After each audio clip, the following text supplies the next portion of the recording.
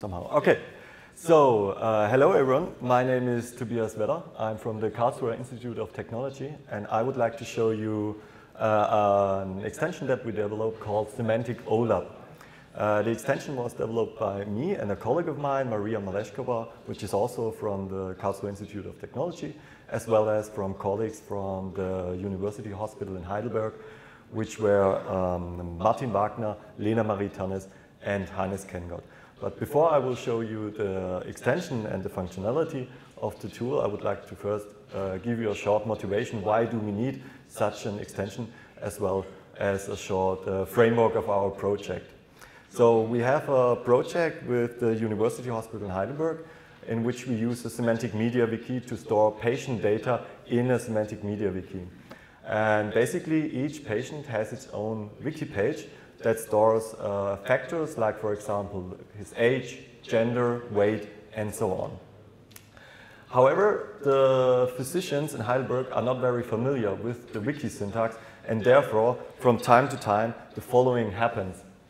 So that's basically me sitting in Karlsruhe getting a phone call from a physician called Martin, and he says to me, Toby, can you please give me a list of all patients that has asthma and also give me their ages, because he's not familiar with the wiki syntax.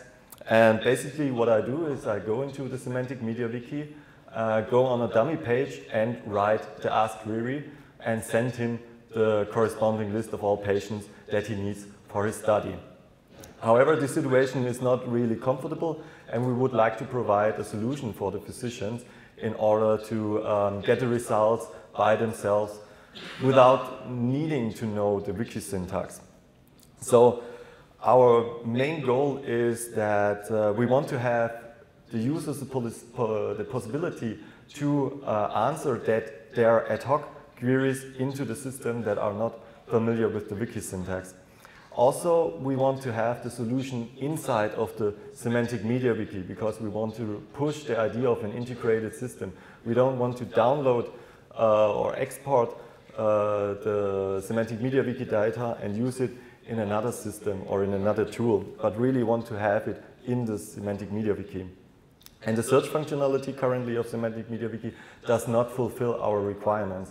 So basically aggregation functionality, or for example a list of all patients that fulfill our query is not working currently. And also another functionality that we would like to offer is the export functionality, so we can reuse it in other tools if we would like to. So basically we want to have it in the system currently, answer ad hoc queries, but also provide the possibility to export it and use it in studies from the physician. So basically what we did is first we took a look at related extensions. We found several extensions that allow to create data. However, they all focus more on the statistics. So here users can see statistics about the access rate of certain articles or pages, or the edits and changes of pages, but not really analyzing the data itself.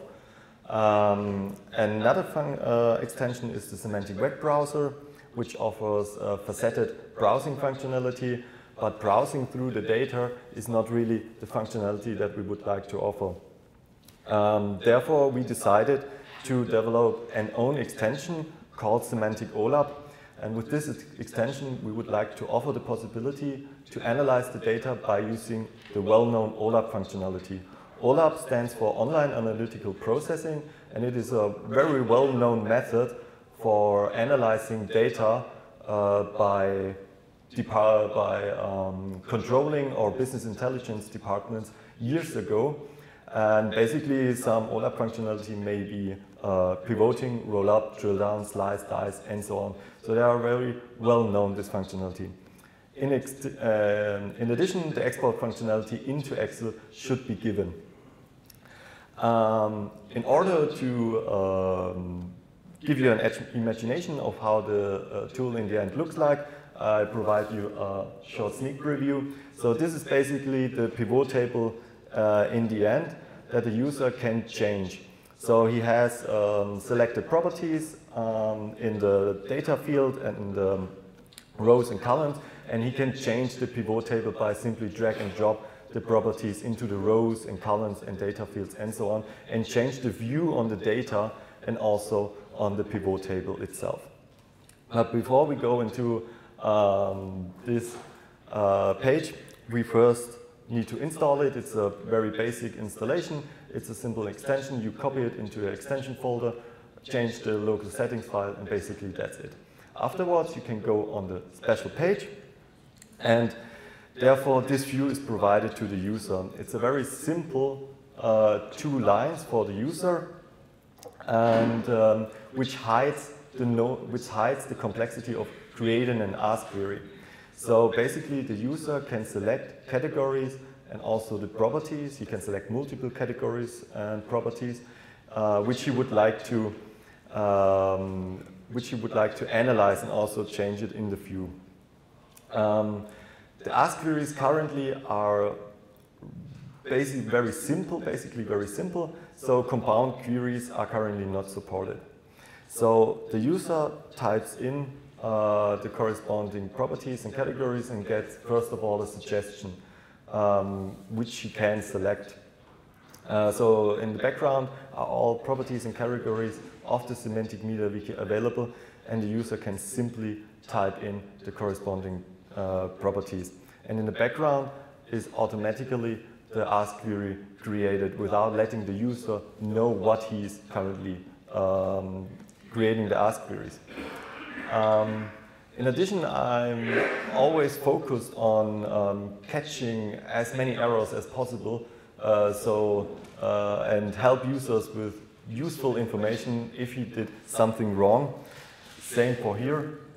So if users, for example, type in any error or if input is missing, I give him a short hint that he should provide the necessary information, so at least one category and one property is needed in order to build up the table, as well as if the corresponding query does not retrieve any results. Therefore, a pop-up appears which says, okay, no result is returned, and also shows the corresponding ask query, so the user can either check by himself whether the ask query does not work or not, or he can send the ask query directly to a technical person, and he can explain why there is no data available. Let's assume the physician or the user entered the data successfully. Then the following table or pivot table appears.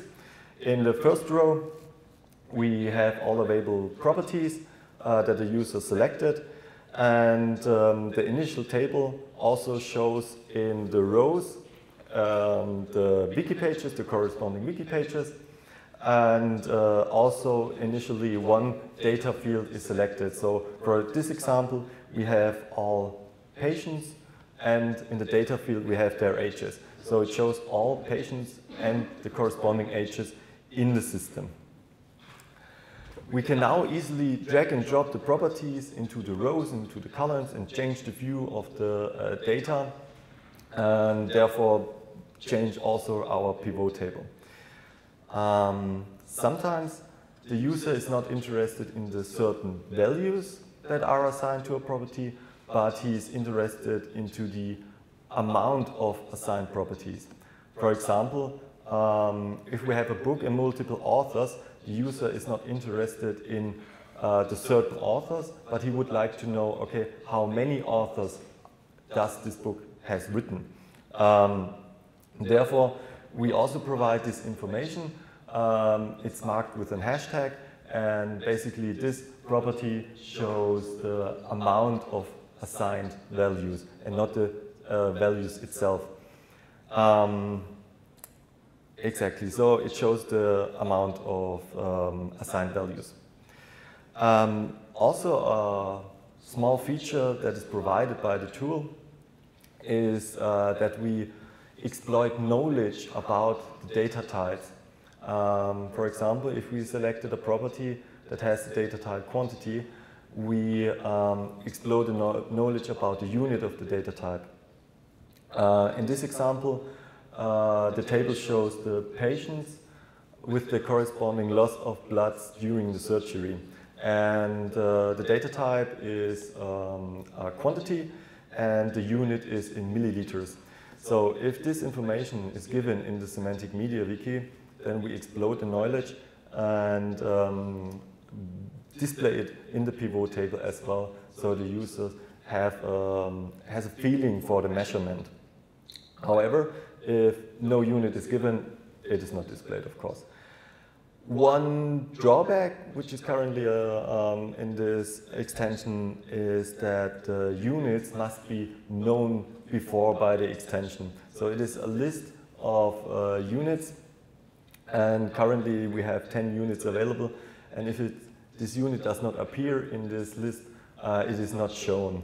So this is currently a drawback, which we are currently working on. Exactly. The drag and drop functionality is very simple. So we have our initial table, which shows our patients and the corresponding ages of the patients.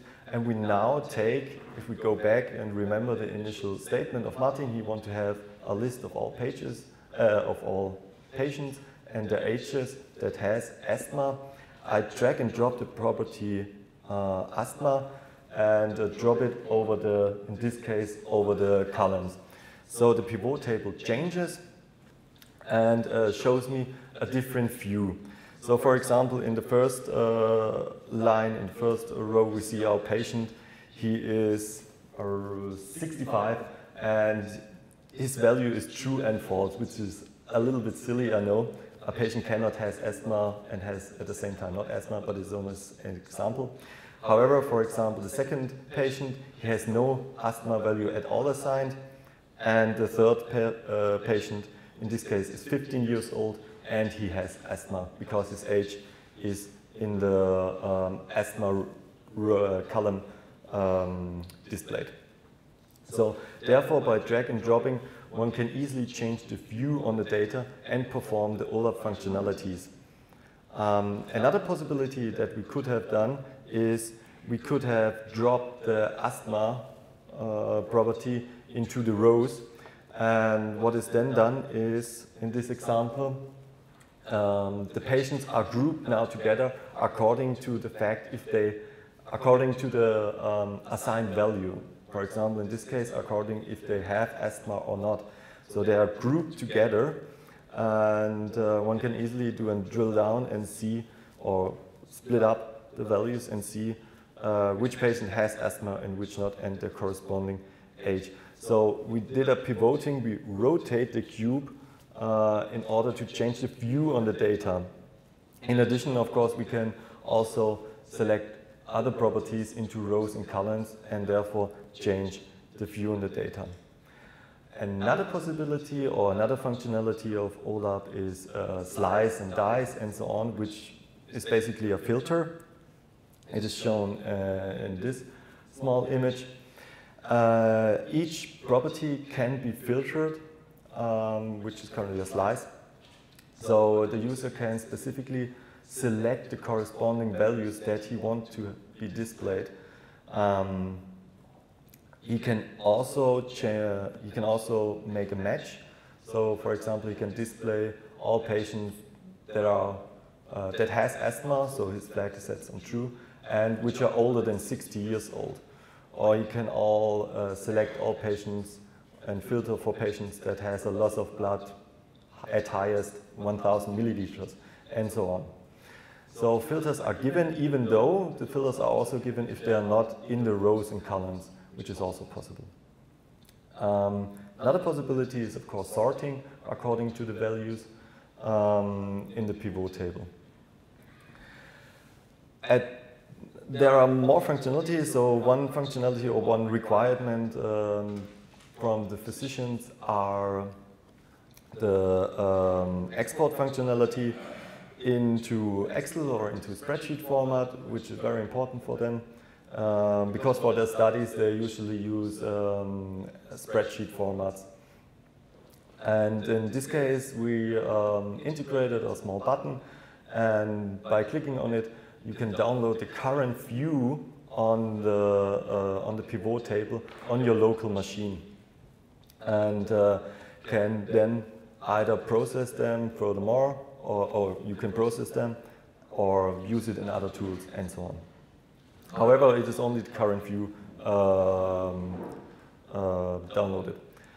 There are some more functionality, like for example sums and other aggregation functions, but that would be at this point too much. Short conclusion about Semantic OLAP functionality. Well, it allows to analyze the data in the Semantic MediaWiki. So it is an integrated system which we basically want to push, or the idea of an integrated system. So we don't use Semantic MediaWiki not only for storing information, but also in order to analyze it and edit them or analyzing it.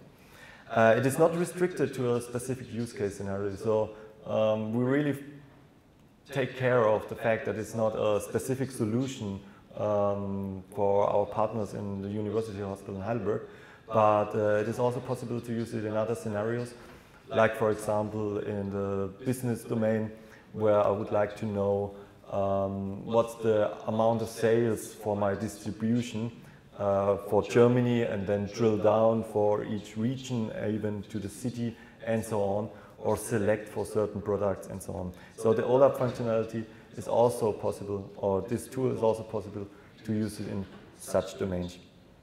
It is usable by non-wiki experts. We tested it with physicians from Heidelberg, and they really trust the data more, because they are not dependent on us, or they do not depend on us. They can really go into the system and select the data which they would like to have on their own, and this is a big issue for trustworthiness if they do it on their own. And they are not depending on us. We do not get too much phone calls now. We can focus on other works, and our dummy wiki page is now deleted. And also, we use it in this project to analyze the data. And the physicians now can have or create their own view on the data, export the data, and use it for their studies in medicine. This is basically the extension which I wanted to present to you. One last fact for the conclusion: compound queries are currently not supported, which is very important, or which would be very nice little feature. And I will upload it in the next few days. If you have any requests or remarks on that, feel free also to write it in the discussion page. I'm always open for new features provided by you. That's basically my presentation. Thanks for your attention.